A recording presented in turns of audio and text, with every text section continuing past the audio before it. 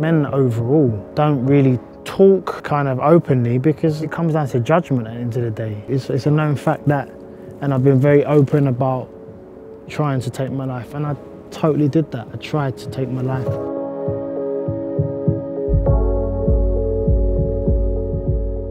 So I was South London born, loved being outside, just got up to mischief, playing in school football, getting in all the teams, signed for Crystal Palace. 17 years old I was when I made my professional debut, and I scored. It was probably, I'd say, one of the best days of my life. So after Crystal Palace, I went on to play for Peterborough. That's where I kind of made my name as a goal scorer. Probably scored every other game, really. So after Peterborough, signed for another fantastic club in Norwich. I would have liked to have stayed a lot longer.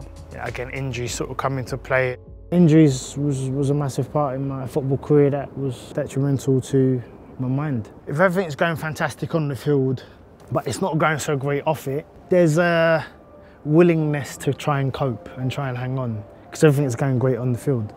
But once the two are not going great, then the mind can kind of start messing with you. When I actually scored a goal against Man United and several other goals, I was actually going through some of the hardest times at that particular time in my life. And no one would ever know because I was a good pretender. I pretended a lot. When I left and went home and I spent a lot of time by myself, you know, things really kind of hit home for me. After Norwich, went on to play for Coventry for 3 years, injuries again. And then unfortunately, when I did get to Charlton and my body still continued to break down, that's when I kind of knew like I was in a bit of trouble. I remember pulling my hamstring in training at Charlton.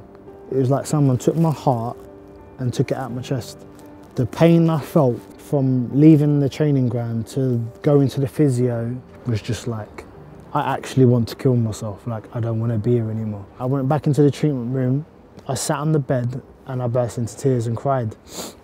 And there was a lot of people that was walking past. This is why I do what I do now, because there's an understanding factor that comes into it, and I don't think people really speak to someone that they might see crying, especially a man. I was staying in a hotel, felt very isolated, felt very, very alone. It's a known fact that, and I've been very open about trying to take my life, and I totally did that. I tried to take my life, and that led to, fortunately, me waking up in hospital and having another chance.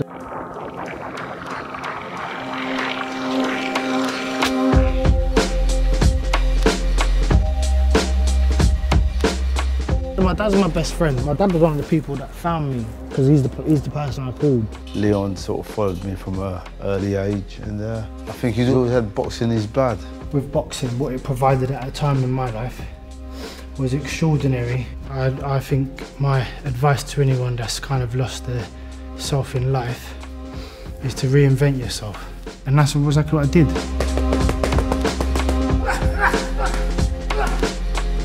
I had 11 professional fights, and I fought for British Eliminators, I fought for English titles and Southern Area titles, and won an International Masters title.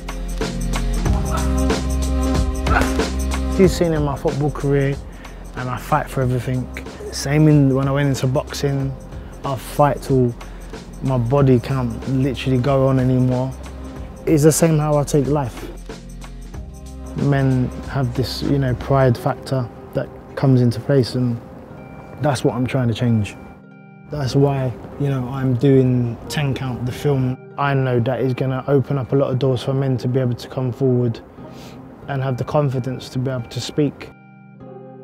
If you can make someone feel better through generosity or life experiences, I think that's pretty inspiring, and it's a nice inner peace that you hold through your own journey, because you know that through what you've spoken about is going to help another person, and if not, save a life.